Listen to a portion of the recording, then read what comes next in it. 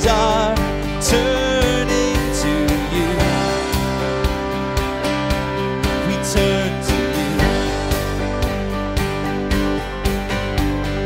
Hope is stirring and hearts are yearning for you. We long for you. 'Cause when we see you, we find strength to face the day. And in your presence, all our fears are washed away. They're washed away. Hosanna, Hosanna. You are the God who saves us, worthy of all our praises. Hosanna, Hosanna. Come have your way among us. We welcome you here, Lord Jesus. Hear the sound of hearts returning to you. We turn to you. In your kingdom, broken lives are made new. You make all things new. 'Cause when we see you, we find strength to face the day. And in your presence, all our fears, they're washed away. They're washed away. Hosanna, Hosanna. You are the God who saves us, worthy of all our praises. Hosanna, Hosanna. Come have your way among us. We welcome you here, Lord Jesus.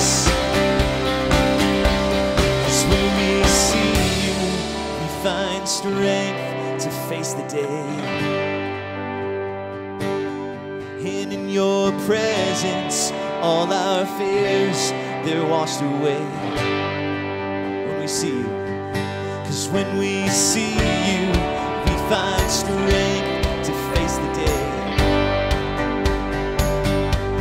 And in your presence, all our fears, they're washed away. They're washed away.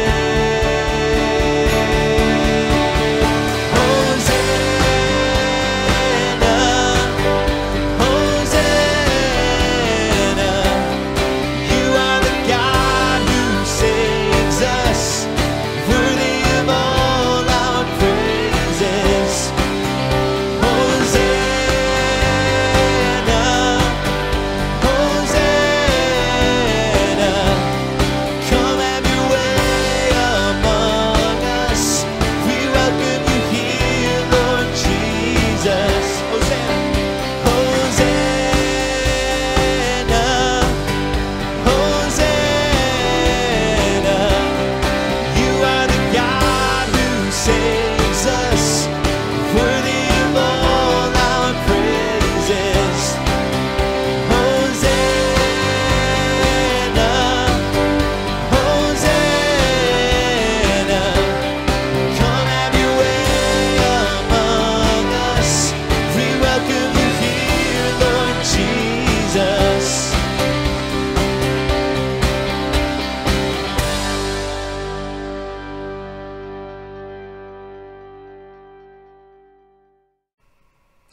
Hi everyone, and welcome to our daily devotions for today, Saturday, the 27th of November. We begin, as always, with our opening prayer. Let's pray together. Loving God, Once more, we come together in order to worship you, not out of tradition or out of duty, but because we want to remember, we want to learn, and we want to understand. For all our faith, all our desire to serve you, we are conscious of how weak our discipleship has been, and we hunger to know you better, to grasp more fully the love that you have shown in Christ, and to live more in tune with the example that he has shown. Meet with us, we pray. May your word of old come to life. The message we have heard so often speak with new power. Come now and work within us, that we in turn may work for you. Through Jesus Christ our Lord. Amen. 1 Samuel chapter 3. The boy Samuel ministered before the Lord under Eli. In those days the word of the Lord was rare. There were not many visions. One night, Eli, whose eyes were becoming so weak that he could barely see, was lying down in his usual place. The lamp of God had not yet gone out, and Samuel was lying down in the house of the Lord where the ark of God was. Then the Lord called Samuel. Samuel answered, "Here I am." And he ran to Eli and said, "Here I am, you called me." But Eli said, "I did not call. Go back and lie down." So he went and lay down.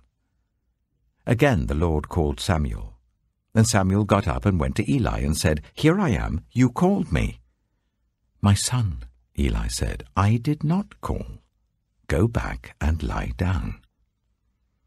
Now Samuel did not yet know the Lord. The word of the Lord had not yet been revealed to him. A third time the Lord called, "Samuel." And Samuel got up and went to Eli and said, "Here I am, you called me." Then Eli realized that the Lord was calling the boy.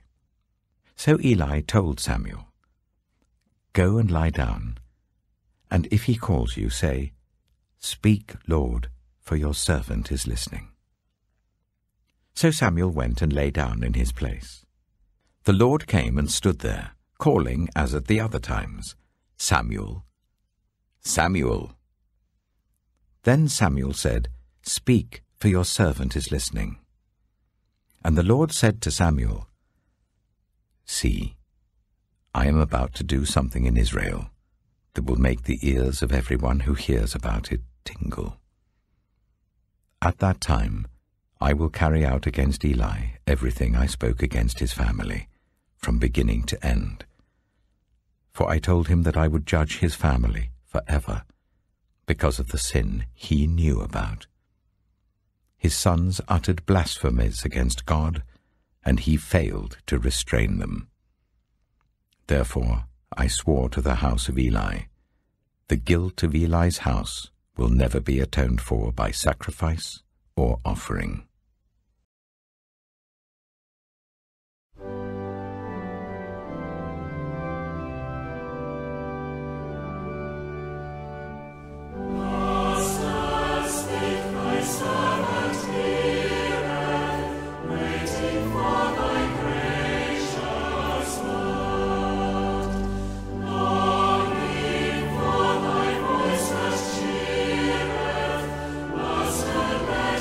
Now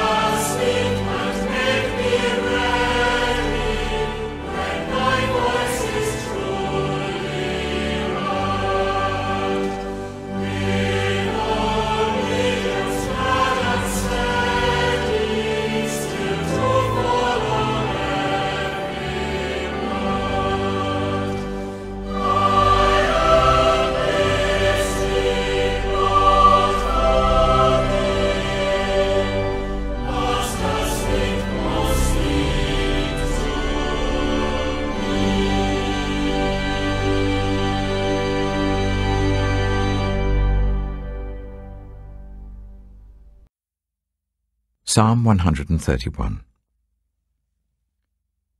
My heart is not proud, Lord. My eyes are not haughty. I do not concern myself with great matters or things too wonderful for me. But I have calmed and quieted myself. I am like a weaned child with its mother. Like a weaned child, I am content. Israel, put your hope in the Lord, both now and forevermore. We come now to our closing prayer for today. Let's pray together. Loving God, we thank you that you are a God on which we can depend, a God in whom we can put our trust. What you promise is done. What you purpose is fulfilled. We remember your promise to Abraham that through his offspring all the world would be blessed. To Moses, that you would lead the Israelites out of Egypt. To Isaiah, that you would deliver your people from exile. To your prophets, that the Messiah would come. To the apostles, that he would rise again on the third day. We thank you that you fulfilled all of these promises, just as you said you would.